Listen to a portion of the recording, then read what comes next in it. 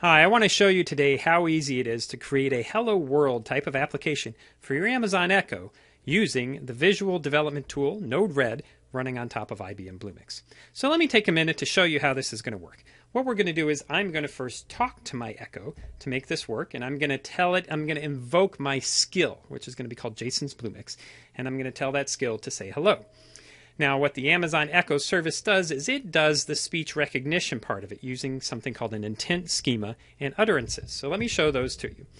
We're going to use the example ones that come from the Hello World sample application. We're going to have an intent schema here that says basically a Hello World intent. That's all we're going to have it do is ask someone to say hello. And then there's also a help intent that is used, sort of by default in case someone asks for help with your skill. And then the utterances file defines what are the things that the person can say that will invoke that Hello World intent. So we've got a few sample ones here. Again, this just comes from the sample downloads that you can get off of Amazon. So once that speech recognition is done, the Amazon Echo service will then call our Node-RED service with an HTTPS request, and we're going to look for a couple things. First of all, we're going to look that it's an intent request type. And then we're going to look for the intent name of Hello World intent. And that will tell our code that the person asked us to say hello. We're going to respond with a response that says we want to do some speech output in plain text with the text of Hello World. And that will go back to our Echo, who will then reply Hello World. Simple flow like that, right? So let's go ahead and build it. First thing we're going to do is create our Node-RED service in Bluemix. So if I flip over to the Bluemix catalog, if you're not registered already, you can sign up for a free 30-day trial. Really simple. We're going to go into the catalog and pick the Node-RED Starter Kit. And we're going to give this a name, and we're going to just call this Echo Test 90. And we're going to go ahead and create it. And what this is going to do is within the Bluemix service, this is going to create a Node.js runtime environment, which is what Node-RED runs on top of it. It's going to install the Node-RED application on top of it. It's going to start it all up, give us a host name of echotest90.mybluemix.net, and get everything going. This will take just a minute, so we're going to fast forward here. Okay, our application is up and running now, so all we have to do is click on the link to pull up the Node-RED editor. We can go into the Node-RED flow editor, and now you'll see your palette where we're going to draw our application.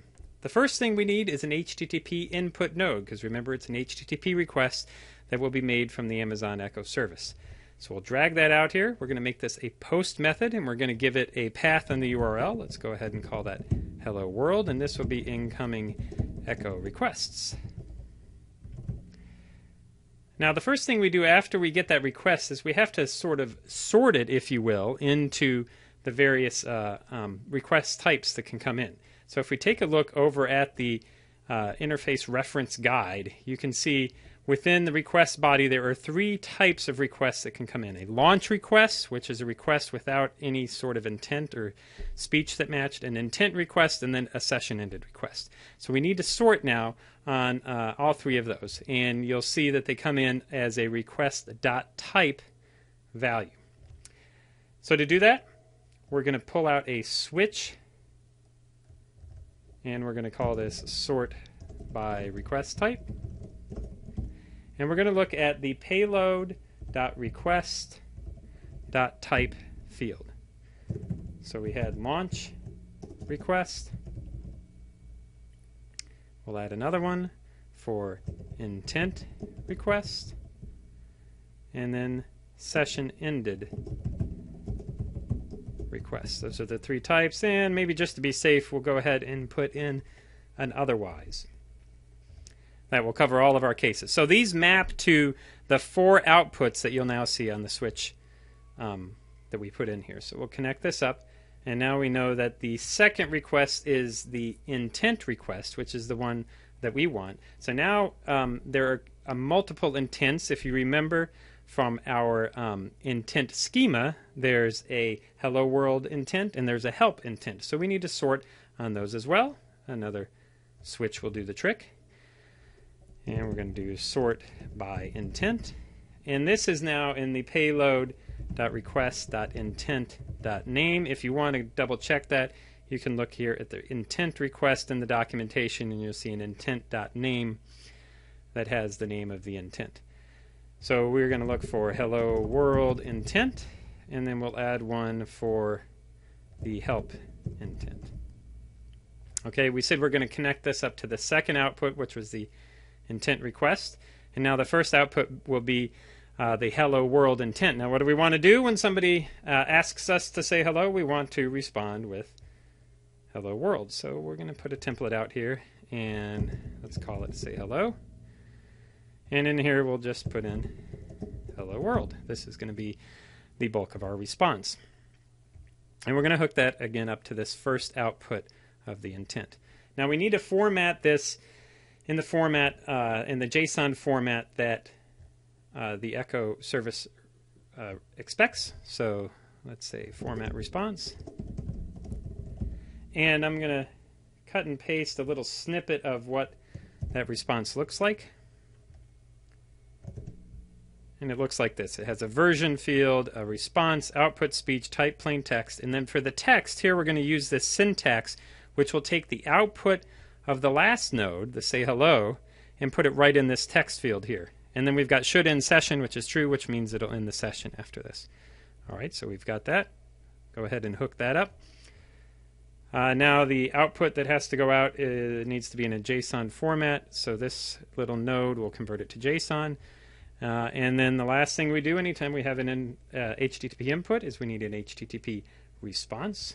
So we'll connect that up as well. And that pretty much means we're ready to go. Now, anytime you use Node-RED, I always like to use the debug node. It really comes in handy to show you what's going on. So we're going to put a couple debug nodes in here. The first one, we're going to connect to the input incoming message that comes in. And then the second one, we're going to connect to the response message right before we send it out. Okay, we can go ahead and deploy that and put it in a debug mode. At this point, we have our server-side code ready to go. What we need to do now is go into the Amazon developer user interface and register our new skill. So I'm logged into the Amazon Developer Console, and I'm going to go into the Alexa Skills Kit, and I'm going to choose to add a new skill. And we're going to call this Bluemix Hello World. And the invocation name that we're going to give it, let's call it Jason's Bluemix. This is the name that has to be used when somebody uses the Echo and wants to talk to you. Now the endpoint is going to be HTTPS, and we're going to take the same URL of our Node-RED service. We're going to put it in here. Make it HTTPS, and then we're going to put that hello world on there that was on our HTTP input node. All right, the next step is to put in our intent schema and our sample utterances. So let's pull up our intent schema again from the samples that they provide. And we just missed the opening bracket there. There we go. And the close bracket. And now we can pull up the sample utterances. Select all of these. Put our utterances in here for hello world. We'll go ahead and click next. And that will start processing those. You'll see that might take a little bit of time to process those interaction models. The next part is around the Ssl certificates. Now, if you use the default mybluemix.net within Bluemix, that has a wildcard certificate. So you need to choose the option here that says my development endpoint is a subdomain of a domain that has a wildcard certificate. So we can go ahead and click the save. We've got check marks all along here. So at this point, we should be ready to go. Let's go back to our Node-RED and our debug window so we can see things come up. Alexa, ask Jason's Bluemix to say hello. Hello, world. There we go. Works just like that. And what you can see over here is the debug that comes out of that. It actually looks in the opposite order. The bottom one here is the input message, as you can see by which debug node is highlighted. And you can see in there, type intent request in the intent name of hello world intent. And then on the response that we sent out text hello world. So that's basically all there is to it. Now you can fill in the rest of these. In fact, let's do one just really quick here. So let's handle the launch request. That's when you launch a service, but you don't put a particular intent in there. So in that case, we want to handle launch, and we'll say, welcome to Jason's Bluemix. You can ask me to say hello. We'll say OK on that. We'll connect that up to the launch intent, launch request that was in the first node of that. And then we'll take that output and put it back through that same format response. We'll deploy it. And now if we ask Alexa, Alexa, launch Jason's Bluemix. Welcome to Jason's Bluemix. You can ask me to say hello. It's as simple as that. So there you go. You've got an entire framework of an application here that you can use to build all kinds of cool and exciting Echo apps. Use all of the other nodes here in Node-RED. You can add in maybe a Twitter capability, IoT capability to talk with your devices. Even IBM Watson could be tied in here now that you've got this framework to start with. Thanks for watching.